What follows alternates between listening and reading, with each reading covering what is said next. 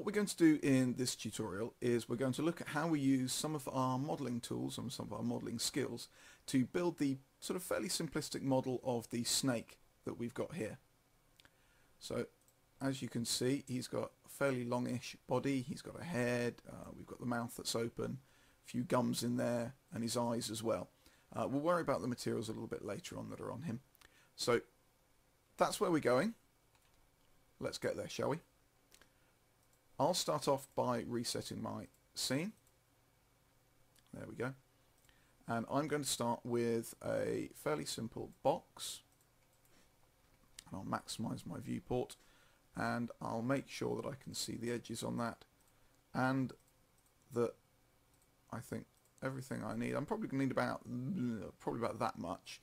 So 3 length and height segments and 2 width segments. You can always make yours different, don't forget. From here, what I'm going to do is I'm going to instantly convert this to an editable polygon. And that means that I'll be able to take these 2 polygons at the back here, and if I scale them out, and if I then move them as well, you can see we're starting to get sort of the basic shape of the back of the head there. If I then take these 3 at the front and pull them out, and maybe even just scale them in very, very slightly, that's going to be the point where the mouth will be. So we're doing well with that. And I can then also take these vertices here and we can scale them in. So we start to sort of round the shape off a little bit more. Maybe start to take these ones at the back as well, and here, and start to pull those in slightly, which will then of course mean that these bottom ones will need to come in a little bit as well. All we're really doing is just creating like a basic rounded shape. If I then take these 2 points here, I can pull them up, and just to even that out, press G there to get rid of the grid. I'll take these 2 points here at the bottom and I'll pull those down. What I'm now going to do is zoom right the way out, and once I zoom right the way out, I'm going to go to create shapes, and you might wonder what we're doing here.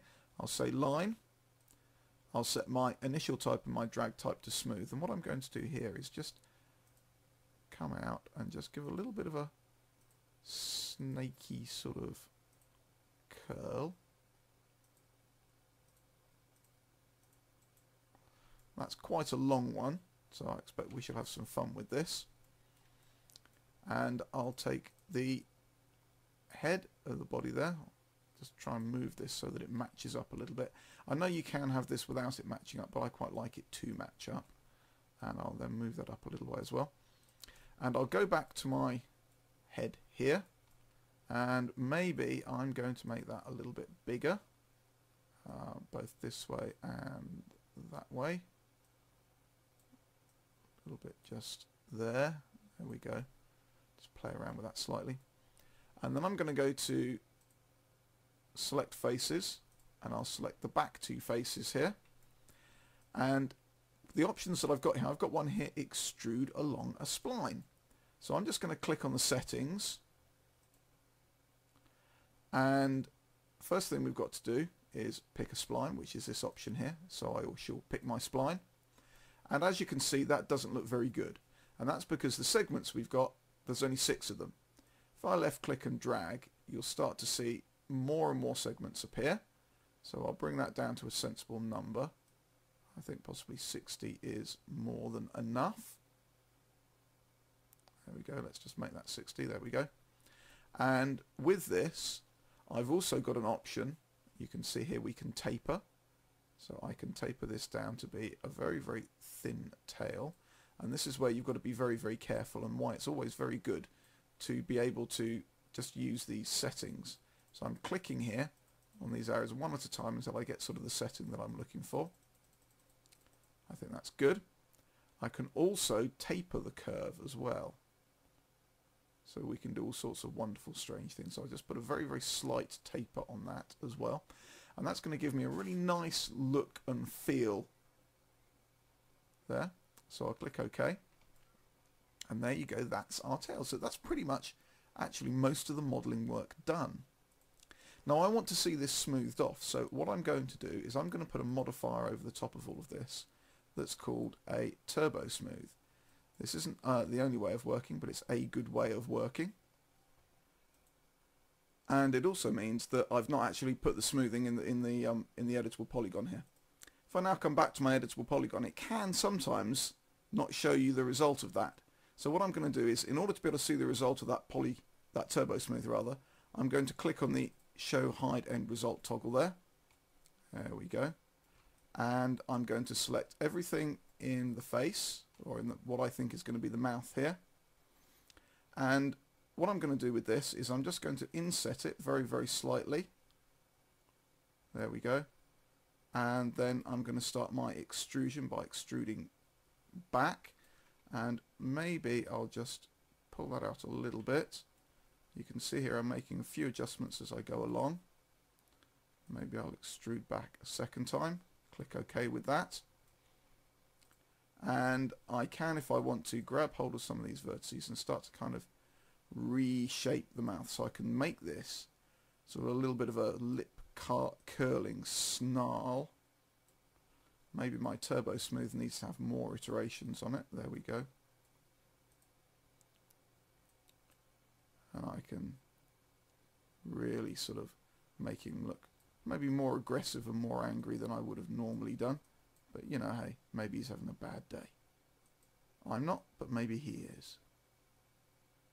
There we go. Kind of maybe chewing on a big fat cigar as well.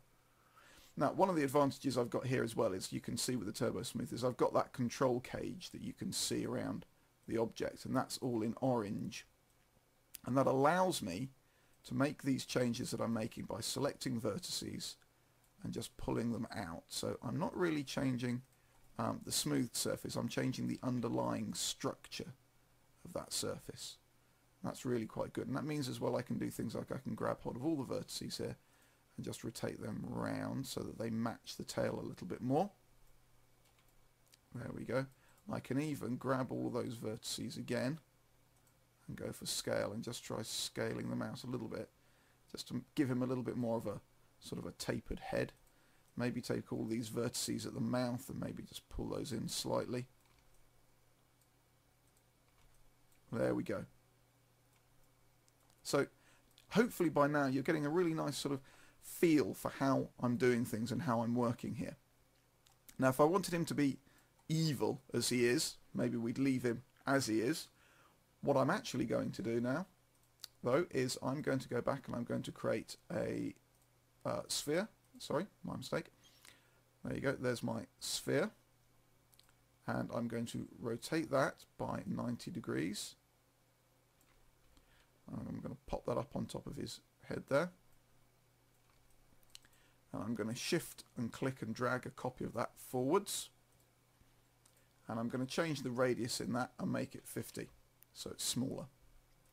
And then this eyeball here at the back I'm going to slice on. Now I'm never quite sure which way it's going to slice on for me, so what I'll do is I'll just do that. Oh, there we go, I've gone too far.